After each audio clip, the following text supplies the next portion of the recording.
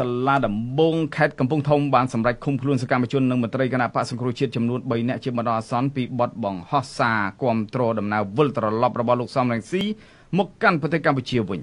ការសម្រេចឃុំខ្លួនរបស់តុលាការធ្វើឡើងនៅថ្ងៃនេះបន្ទាប់ពីពួកគេបានបង្ហោះសារនិងចែករំលែកព័ត៌មានដល់ពលរដ្ឋនៅតាមមូលដ្ឋានអំពីការវិលត្រឡប់ចូលស្រុកខ្មែររបស់អតីតប្រធានគណៈបកប្រឆាំងលោកសំរងស៊ីនៅថ្ងៃទី9ខែវិច្ឆិកាខាងមុខមន្ត្រីនិងសកម្មជនទាំងនោះរួមមានអតីតសមាជិកក្រុមប្រឹក្សាគុំបារាយ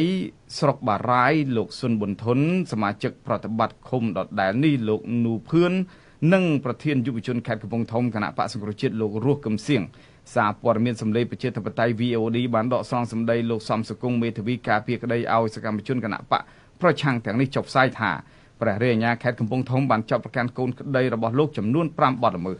ប្រពន្ធដដែលបន្តទៀតថាការសម្រេចចាប់ប្រកាន់និងឃុំខ្លួនកូនក្តី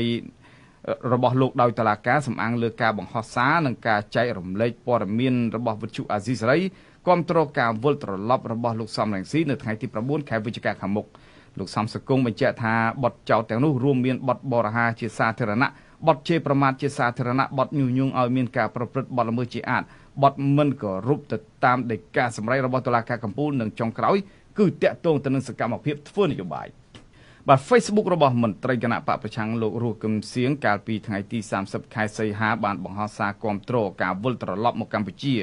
របស់អតីតមេដឹកនាំគណៈបកប្រឆាំងលោកសំរងស៊ីនៅថ្ងៃទី9ខែវិច្ឆិកាខាងមុខក្រោយការប្រកាសជាផ្លូវការរបស់គណៈបកសង្គ្រោះជាតិនិងអតីតមេបកនេះគឺលោកសំរងស៊ីដោយអះអាងថាខ្លួននឹងចូលមកកម្ពុជាវិញនៅថ្ងៃទី9ខែវិច្ឆិការួចមកមានសកម្មជននិងអតីតមន្ត្រីគណៈបកប្រឆាំងជាច្រើនអ្នករងការគំរាមកំហែងនិងចាប់ខ្លួនក្រោយពេលពួកគេប្រកាសឲ្យពលរដ្ឋនាំគ្នាចូលរួមទទួលលោកសំរងស៊ីនៅថ្ងៃនោះក្រមសិទ្ធិមនុស្សក្នុងស្រុកចាត់ទុកការចាប់ខ្លួនសកម្មជនរបស់គណៈបកសង្គ្រោះជាតិទាំងនោះថាជាការគំរាមកំហែងរដ្ឋបិទនិងបំផិតបំភ័យដល់សេរីភាពនៃការបញ្ចេញមតិរបស់ពលរដ្ឋអង្គការការពារសិទ្ធិមនុស្សលីកាដូឲ្យដឹងថាគិតមកទល់នឹងចុងខែសីហាឆ្នាំនេះយ៉ាងហោចណាស់មានសកម្មជនគណៈបកសង្គ្រោះជាតិនិងអ្នករិះគន់រដ្ឋាភិបាលជាង20នាក់ហើយត្រូវបានចាប់ខ្លួននិងឃុំខ្លួន